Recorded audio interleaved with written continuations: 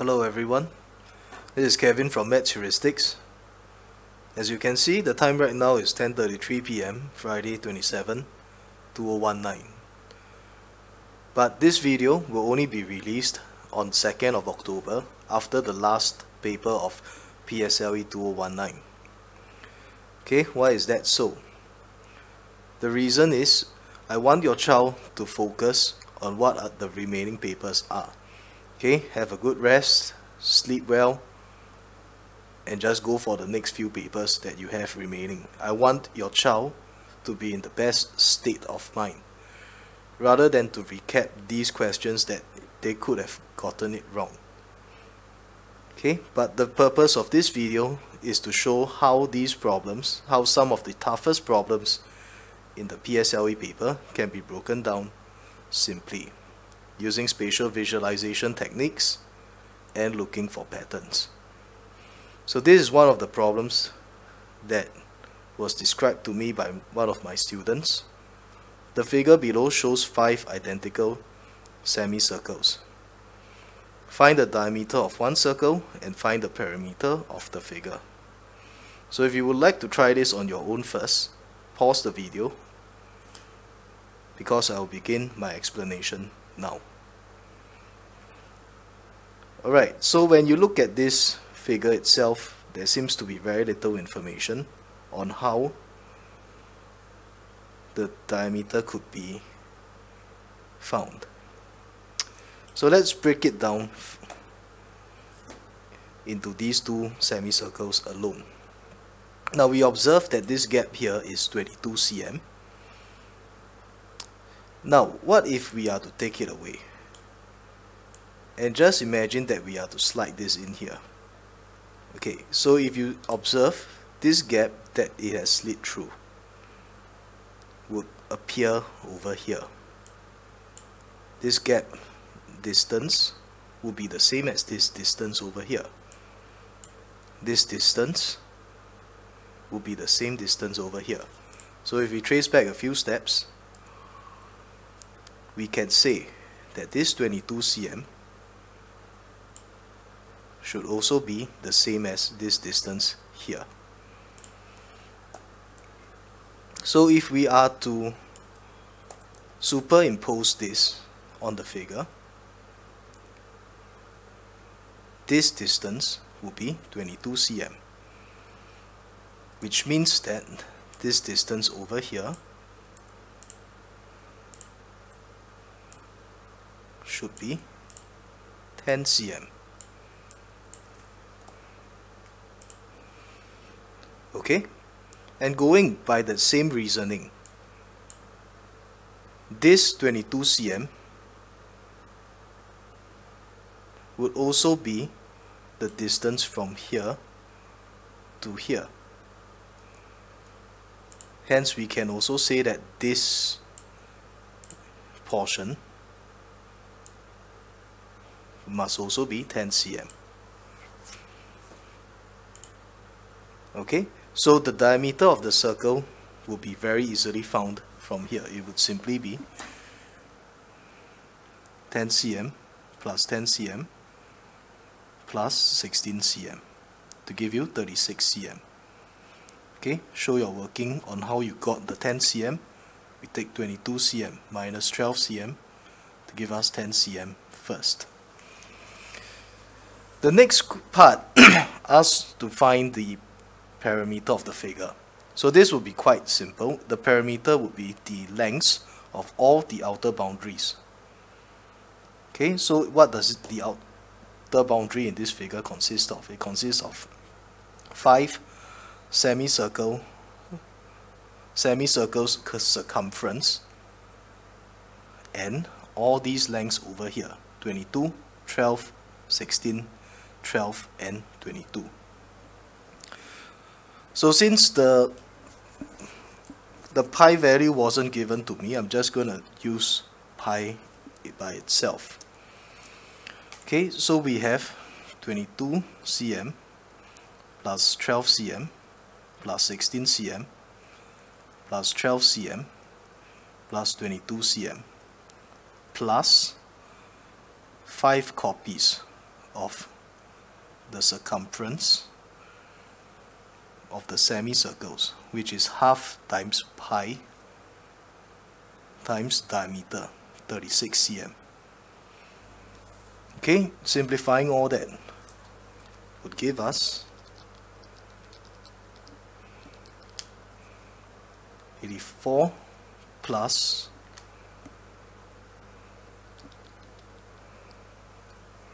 90 pi cm.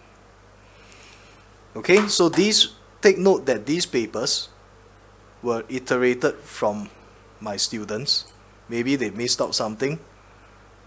It could be the case that this is not the exact same question that we are discussing. Okay, there may be some irregularities here, so I beg your pardon for that. Alright, then next up is the one on patterns. Now, study the figure below. In figure 1, you have one white triangle.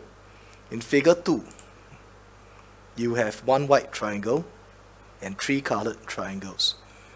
In figure 3, you have 6 white triangles in total. 1, 2, 3, 4, 5, 6, and 3 colored triangles in total. And in figure 4, you have got 10 colored triangles and 6 white triangles. So part A asks to find, or rather to fill in the table for figure 5. Part B asks, what is the total number of colored and white triangles for figure 250? And what is the percentage of colored triangles in figure 250? So let's look at it this way. In figure 5, one of the ways that you can deal with a pattern is to break it down first. How does this figure change? The way it changes is that in every even row,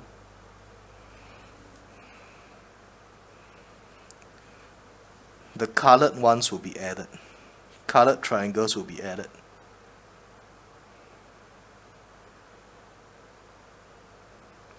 And every time it is odd, the white triangles will be added.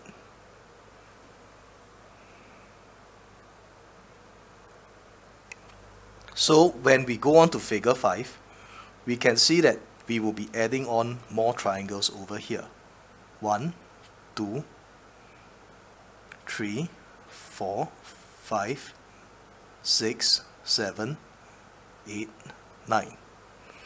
So if you're adding on 9 white triangles over here, there'll be 6 plus 9 to give you 15 here.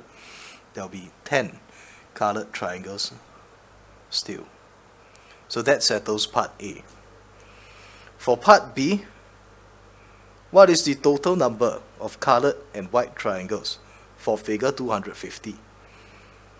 So to deal with this, it helps to extend out the table a little.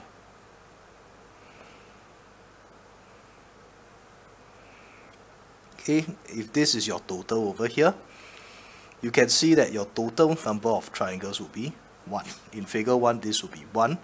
In figure 2, this will be 3 plus 1, 4. In figure 3, this will be 3 plus 6, 9, 16, and 25, and so on. So if you have been following my Facebook Live sessions, during the sessions on spatial visualization and looking for patterns, I often ask students to memorize the square numbers. Like 1 times 1 equals to 1, 2 times 2 equals to 4, 3 times 3 equals to 9, 4 times 4 equals to 16, and so on.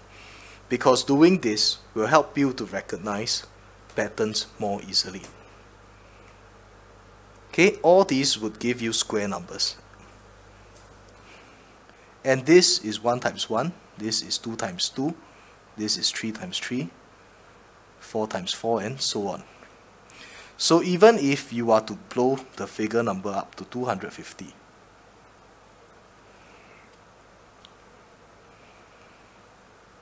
This total would simply be 250 times 250, because the number that is multiplied by itself has to be the same as that of the figure number. Okay, so let's evaluate that. 250 times 250 will simply give us 62,500. Okay, I don't have enough space here. So the last question is a Treemap question, and this is a bit open-ended because there are several ways that are mathematically true to obtain your answer. But one of the simplest ways Mr. Edwin David Goh shared with me is that you want to look at the differences. Okay, so the trick here is to extend out your table and analyze the total and difference. If you look at the difference here, the white triangles is 1. The difference here is 1 minus 0 to give you 1. The difference in this case, however, you can see it has flipped over. Now your colored triangles is more than your white triangles. So this is 2. The difference here is going to be 6 minus 3 to give you 3. The difference here will be 10 minus 6 to give you 4. And so on and so forth. And within the figure numbers, you can see that it behaves differently when it is odd or even. When this is odd, you have more white triangles than colored triangles. When you have an even figure number, your colored triangles will be more than your white triangles. So, at figure 250, this is an even number. The difference here would simply be 250 because the difference is exactly the same as that of the figure number. So with that in mind, since we know the total and we know the difference, if we compare the colored and the white triangles, just let me see if my face is blocking. It's not. Okay, colored versus the white ones. There will be 250 more over here with 62,500 as the total. So when you compute this using your comparison models, you will find that okay, actually for this it's easier if you add this on. Okay, you add on 250, you divide the whole thing by 2.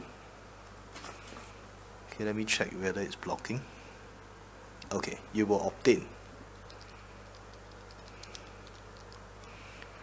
31375.